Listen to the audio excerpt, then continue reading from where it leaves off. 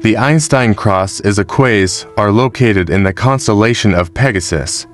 It exhibits the phenomenon of gravitational lensing, which occurs when a massive object, such as a black hole or galaxy, bends the spacetime around it, acting as a natural lens. This phenomenon distorts the light emitted by more distant objects, creating multiple and amplified images of these objects. In the case of the Einstein Cross, a light source is split into 4 points, resembling a cross shape.